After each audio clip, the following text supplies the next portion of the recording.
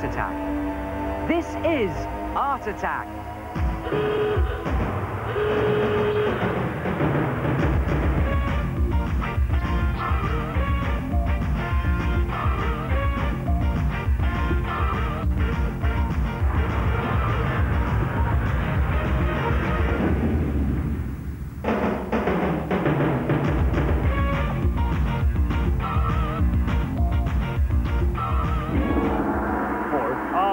Of years, explorers have risked the curse of the mummy's tomb to reveal the secret of ancient Egyptian art. It can now be revealed. Instant coffee, actually. Come and have a look at this. Mix 1 teaspoon of instant coffee with about half a pint of water and PVA glue. Now, PVA glue is that white school glue that you get in the squidgy bottles, and your mixture needs to be about 2 parts water to 1 part glue. Now, hold on. What's this got to do with Egyptian art, I hear you ask? Well, take a piece of white paper, any size, and just lay strips of gauze bandage that you've cut to lengths slightly longer than your paper. And just lay them side by side, next to each other, on the paper. Excuse me. And the idea is to just cover your paper completely in raggedy bandage. And again, it doesn't matter if they hang over the edge, because it's all part of the effect. When you've covered your paper, just take a brush and start to literally slop on your mixture of coffee and PVA glue. And again, you don't have to be neat. We never are on Art Attack, are we? Don't put too much on now, because the idea is that you're trying to get the bandage to soak in the PVA glue mixture and glue itself to the paper. Now, I'm not going to do the whole lot here. But when you've done it, when you've covered all the bandage, just put it to one side to dry, leave it overnight, and when it's dry, it will look something like that. And the coffee has actually stained the bandage, so it looks old and mummified, and in fact, the whole paper has stiffened like some ancient Egyptian papyrus paper. Brilliant effect. Now to decorate it. Well, the Egyptians themselves, they would have made some dyes with which to paint. But I find you can get a great effect if you use wax crayon or chalk. Now, the ancient Egyptian art was quite primitive, so you don't have to do a brilliant drawing on this. It's just an effect that you're looking for.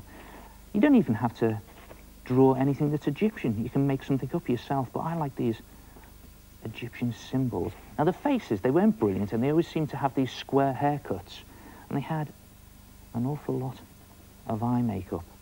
Now, the colours that they used a lot of blues.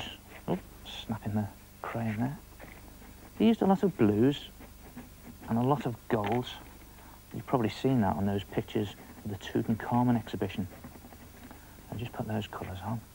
And try to keep your crayon nice and sharp if you can, because it makes a good thin line then. I'm just going to draw very thin arms, because they always seem to draw thin arms. Again, snapping the crayon there. It must be the case of the mummy. They always had thin arms, and for some reason, they had the bodies facing to the front, like that, and the arms and the feet facing to the side. Maybe they were a different shape to us, I don't know. There it is. And when you've finished it, colour it in completely, and it will look something like that. And as you can see, I've decorated it here with some ancient Egyptian symbols. Well, actually, only one of them is Egyptian, that one. I'm not too sure what it means, but they used to write about their lives and their families and friends and even their hobbies. So what I've done is I've put in a paintbrush and scissors for my hobby. And another good idea is to put in your initials back to front, and there's some more symbols. And there it is, some mummified Egyptian art. Try it yourself. And when you've finished it, show it to your mummy. What do you think? Dead nice.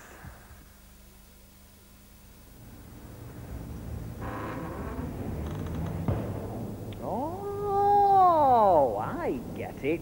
Dead nice. Oh, hello, it's the head here. Now, let me see if I've got all that right. Half a teaspoon of instant coffee mixed with 2 parts water and 1 part PVA glue.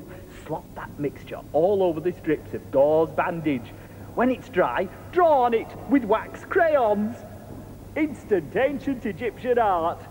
Dead nice!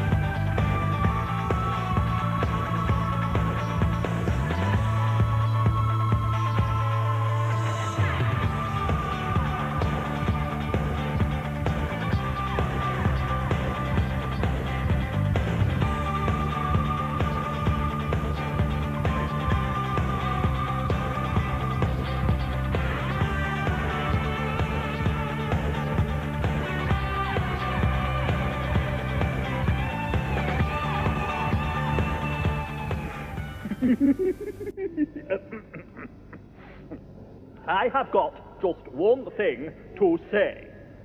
That picture was rubbish!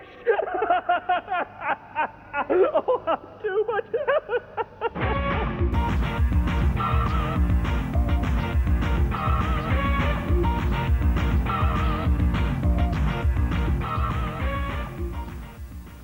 Here's a neat little tip that's great fun to do and makes your cartoons very lively. Just draw a very simple cartoon. Now this is an old-fashioned car that I've drawn, and I'm going to draw it standing next to an old-fashioned lamppost. Your drawing doesn't have to be brilliant for this. It's a style that we're looking for. In fact, you don't even have to do a drawing. You could trace something from a magazine or a book. There it is. There's my lamppost. Just do a couple of lines on it, like they had. And there it is, a very simple cartoon. Well, now I'm going to jazz it up a bit. The first thing I'm going to do is turn it upside down. You'll see why in a minute. Now I'm going to take two different coloured pens. I'll take the tops off. I'm going to hold them right at the tip, at the opposite end, to the writing nib.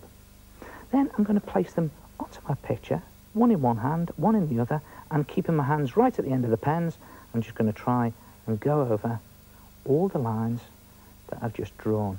Now, as you can see, it's sort of Mission Impossible. Well, that's good, because that adds to the effect I'm trying to create. Just keep your pen going all the way around your drawing, and whatever you do, don't miss one of the lines that you've drawn. So on this lamppost, I'm going to have to do 4 lines, and there on the headlamp, I'm going to go round twice, And it's a style I'm trying to create here.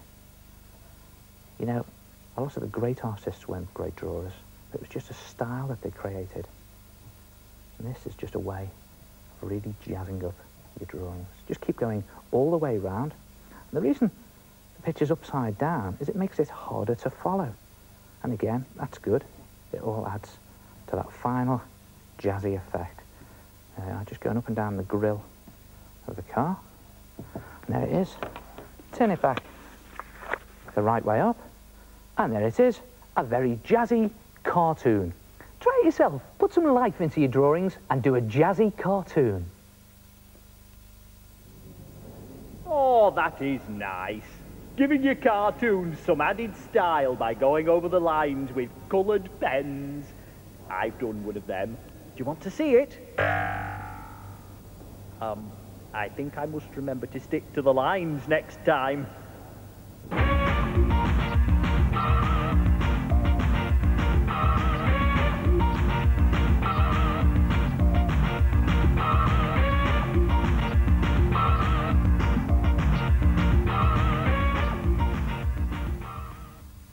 Hello, my name is Anna. I made my shield out of fabric, and all the different pictures represent members of my family. I am Nikki Anna. This is my shield. I designed it on fabric to show what I like. I quilted it to make the picture stand out. My name is Laura. My shield is made out of wood and then I painted it. Each picture on it represents something that my family likes doing. Ah, brilliant art attack from Bedgebury Lower School. Design your own coat of arms.